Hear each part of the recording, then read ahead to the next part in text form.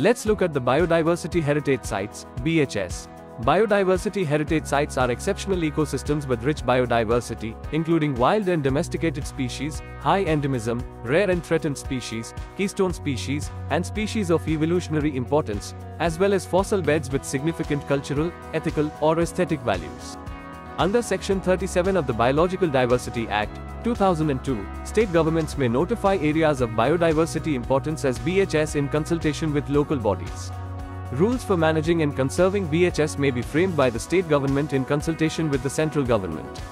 The creation of BHS should not limit the prevailing practices and usages of the local communities unless they voluntarily decide to restrict them. The aim of establishing BHS is to conserve such sites and enhance the quality of life of local communities.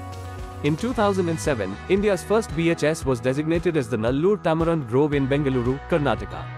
For more updates, follow Vajiram Ravi.